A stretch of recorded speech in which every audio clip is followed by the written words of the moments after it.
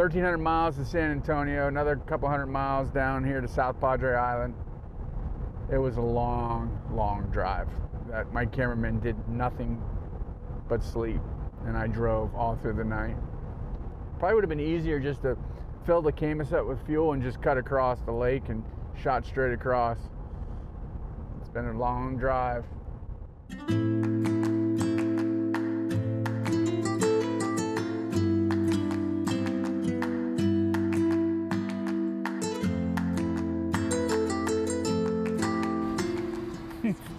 I'm only 1,463 miles from home. 20 hours? No, it says 20 and a half hours, but that's 20 hours just to fill the thing up, stopping. A whopping 7.9 miles per gallon.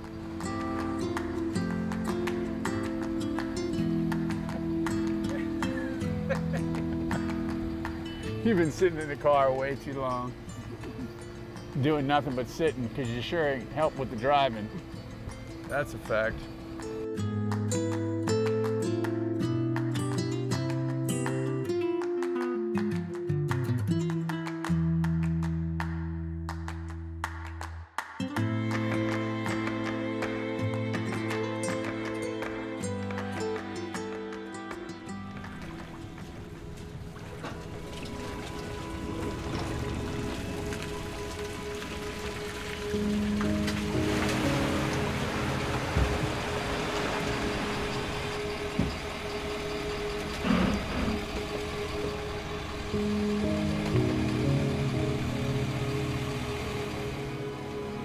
Back here just a little bit more.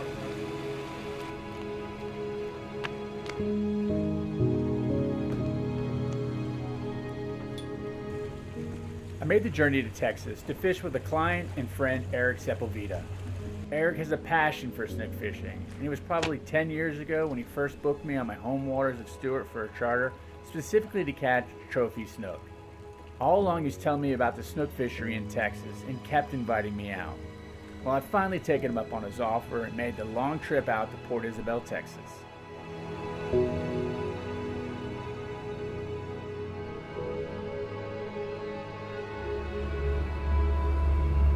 So we are, like I said, southern Texas, 20 miles from the border. Port of Brownsville is where we're going to be fishing, deep water channel, and surrounded by so much shallow water that obviously these fish don't have a lot of places to go in the wintertime. It was 30-something degrees 2 days ago, where we just were in Texas. It's supposed to get cold again later in the week. I mean, these temperature swings here are crazy. That's normal for this area? Not really, but when it does do that, I mean, all these fish just head into the port, and they're pretty predictable in there, so we can, 63-degree water temperature, so we're gonna head it here in the back end of the port, deep water, see how long it is. You know, surrounded by this vast amount of shallow water. They don't have any place to go but to deep water to stay healthy in the wintertime. So this is where we're gonna go, way back in there. See what the weather's doing. I think we got some weather coming in. Check old Sirius out here. Front just came through here, and this is the big one that's coming on Thursday. This one's supposed to bring a lot of freezing rains in Texas, some snow. So today and tomorrow, hopefully they feel that front coming through and they chew.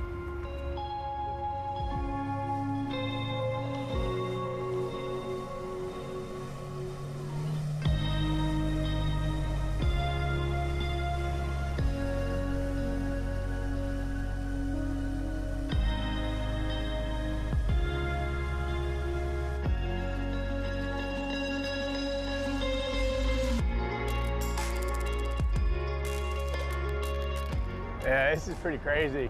Heavily industrialized. A lot of these ships come in here and they dismantle them, recycle them. You gotta go where the fish are. This is the only deep water around. This is where they're gonna be. This is the deepest water in South Texas, this channel right here. Yeah, 40, 50 feet deep.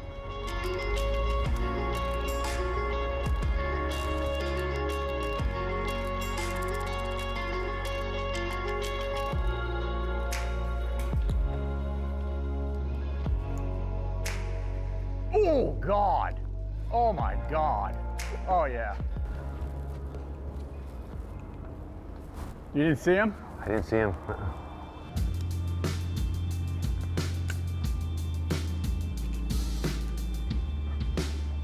Oh, there he is. That's him. Easy, easy, easy boy. Ah. Yeah, that wasn't happening. Dude, how do you get him out of here? Seriously, use this light tackle? Come on, dude, just pull him out. Just pull him out. All right. Just like you tell me over there. Just pull him out. Let's send a bait down. You wanna be lazy? I'll give him lazy. I know lazy snook. I'm gonna go like a knocker rig, but I like to keep the weight down by the hook so it doesn't ride up. So I'm actually gonna put the weight right in my loop. So it's gonna have to almost act like a jig head and drive the bait down to the bottom.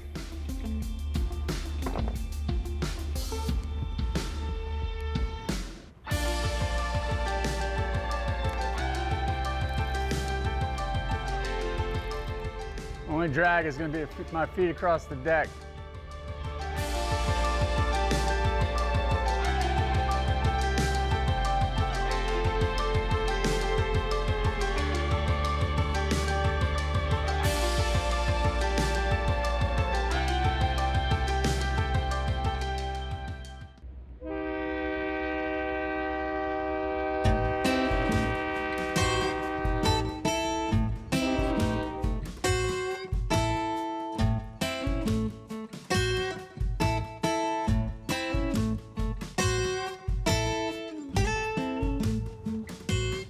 Yeah, I saw him out here.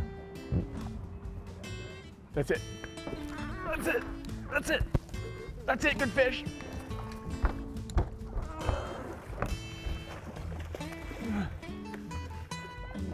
Oh, there's one, Eric. I saw him down there. I threw that bait in there. He rose up on it. You see him eat it? Yeah. That's like combat fishing. Finally got one to eat. Look at that. So I came to Texas, drove all that way. Sweet! And the hook falls out. Nice, man. Nice little fish. I saw him laying down there and I threw that mullet in there and I just felt, I watched him swim away and I felt the thump. That's about the common size? Yeah, here, yeah. Pretty skinny. That's what I was telling you, remember? They're not like the ones over there. Hey, it's still a snook. Cool.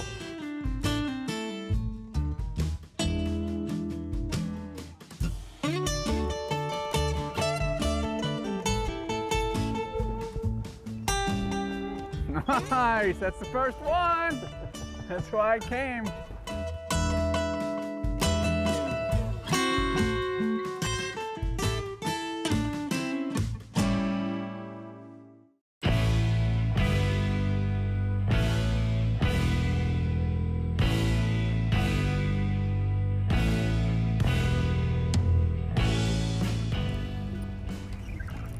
There he is, that's a snook.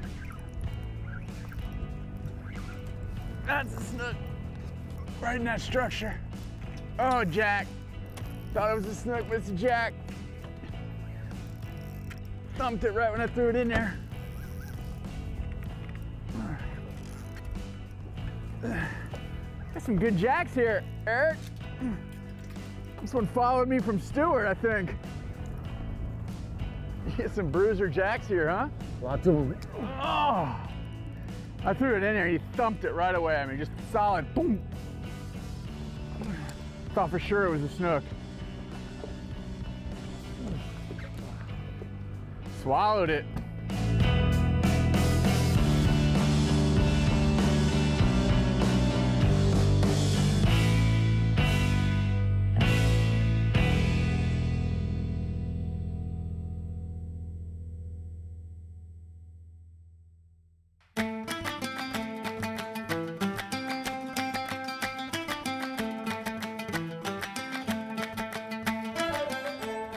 Yeah, I don't know if it's gonna rain, if it's gonna snow, fog, sun.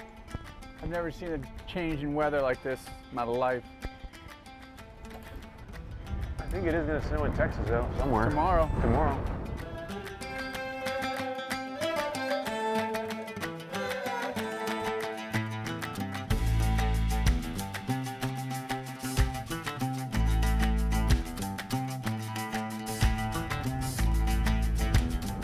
forecasts have been all over the place. There he is!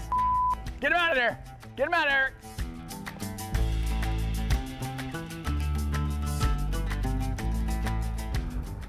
Sheepy! Jailbird!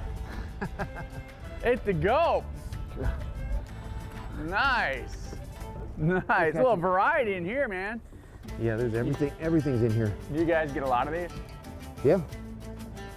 It's the first time I catch one like that, but when you're snook fishing. Well, all this structure, man. They all love the same stuff. yeah. Jacks, snapper, sheepy heads. You eat these back there? I do not. I know they're really good eating though. A lot of people eat these here. Good job.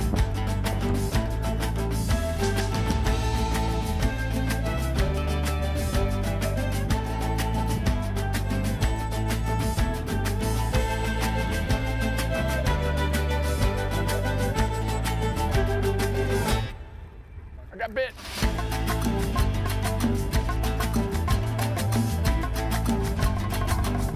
Little snook. Is it? It is, right? I threw it all the way back in that corner and he ate it right away. Trolling motor, George. Yeah, we're good. We're good.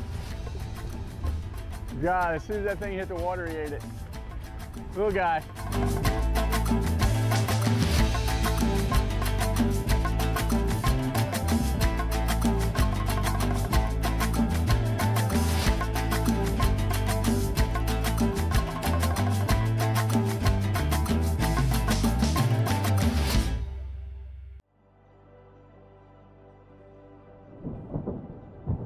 SiriusXM Marine provides real-time weather information relative to my boat's position directly on my multifunction display. What this means is regardless of where I am, inside or outside of cellular coverage, I know exactly what's happening around me as far as weather conditions. This is an invaluable feature, especially for smaller boats that can be more at the mercy of the elements. Whether I'm inshore or far offshore, I can track storms and know their movement and intensity and make the most informed decisions to ensure a safe day on the water. Fish mapping is another great feature of SiriusXM. Fish mapping identifies specific locations in the oceans with the highest likelihood of finding fish that you're targeting. Regularly updated science-based data helps you locate fish faster and saves you time and money. In addition to the fishing recommendations, features also include weed lines, sea surface height anomalies, sea surface temperatures, plankton concentrations, and more. Make sure you check out SiriusXM.com and subscribe today.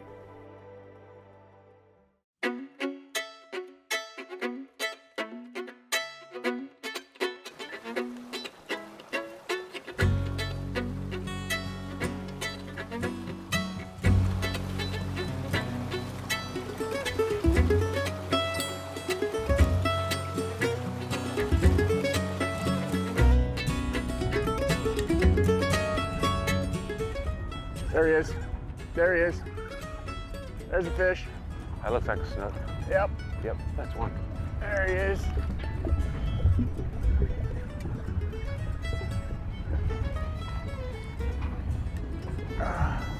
Nice little snook. Pretty industrial back here. That's where they're at. Texas snook. Got him on the go. He's bouncing the bottom. Tide's falling out of there. I mean, it looks like a little spillway in here. All that water's rushing out of there. So cool. Little guy, little male probably. Just got him on that go, bouncing that jig head on the bottom.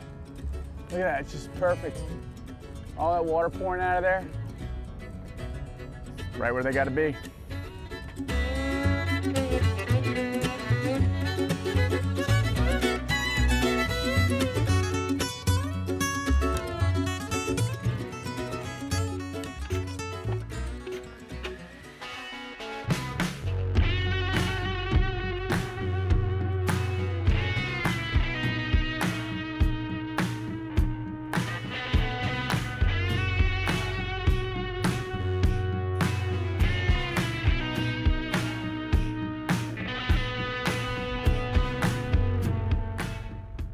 got bit.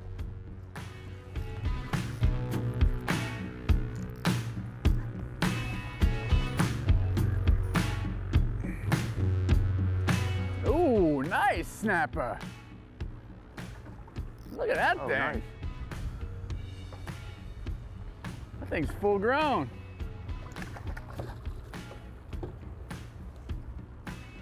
God. It's a healthy one right there. That is a stud. I don't want him to ruin my hand though. We got a lot of sharp points on him. You got a lot of sharp points. Let's get the hook out.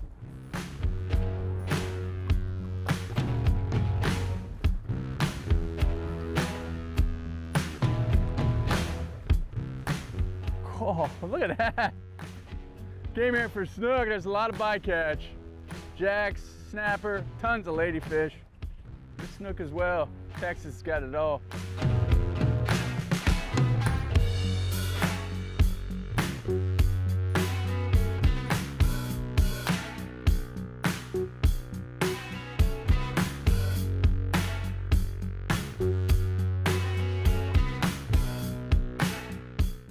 All right, finally the fog has burned. It's almost 3 o'clock. It took that long for it to clear up.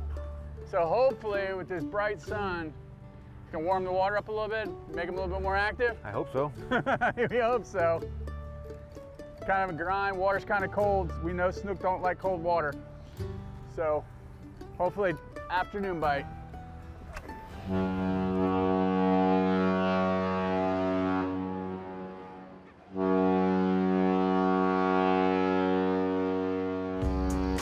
Got a fish, little snook, or little trout. Little snook. It's a little snook. Yeah. There we go. Little snook. Little Texas snook. I got bit right in there, the first cast, Eric. What's that? I got bit on the first cast in there. There might be more.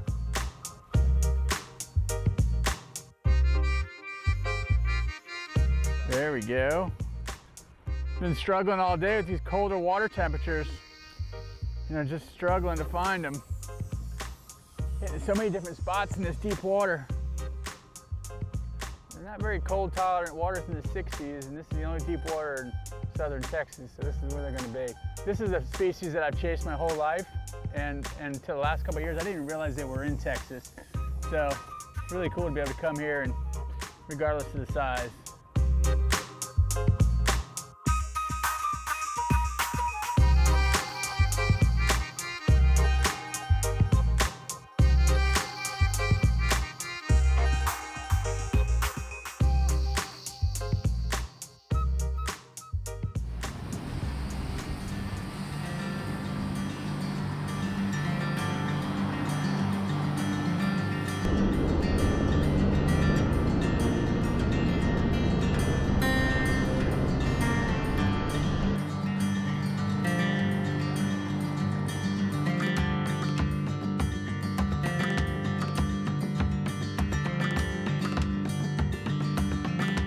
Eric asked if we wanted to join him out at a buddy's ranch for a barbecue, and we definitely wanted to take him up on that offer.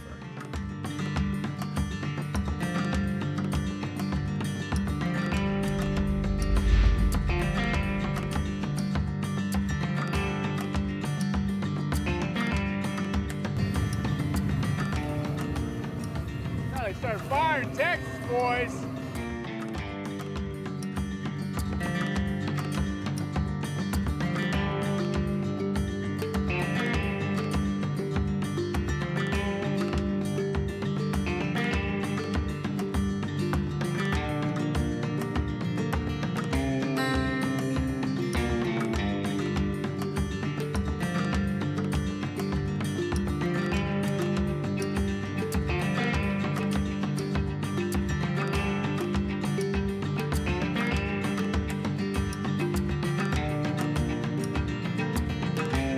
A trip like this is never about catching a fish. It's more about the journey of getting to the destination. Sure, the time on the water is great, and I was happy to catch the targeted species we came for. But hanging out with the guys around the barbecue, sharing good food and some beer, these are the moments that I remember and have grown to appreciate the most.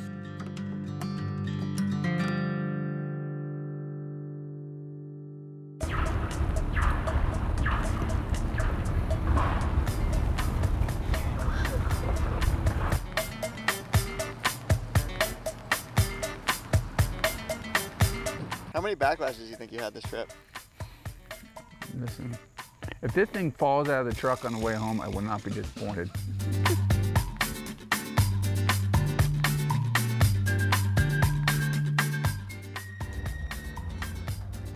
Yeah, see that cast? I'm practicing that one. We're at 1,950 miles in 3 days. I think I had a blood clot that went to my brain from sitting for so long.